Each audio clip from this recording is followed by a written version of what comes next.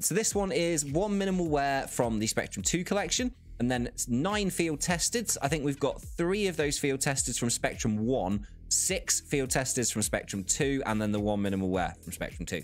So that altogether gives us a 53.3% chance to profit. Smallest profit is on the Xianglu, however you pronounce it. Xiangliu? I don't know. However you pronounce, how do you guys pronounce that? Xiangliu or Zangliu? Xianglu? I don't know. Whichever way you want to pronounce it, that's the worst profit. And then we've got the leaded glass, the Fever Dream, which are like £1 and then £1.40. And then we've got £7 if we can get the Decimator, which is the real big one. Xianglu. Janglu. Yeah, thanks, RCX. That's just spelling it for me.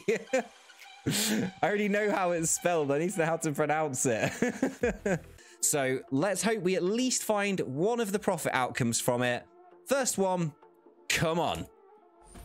Nice. Okay, that's cool. It was a little bit baity for a second when I thought it might have been the Decimator.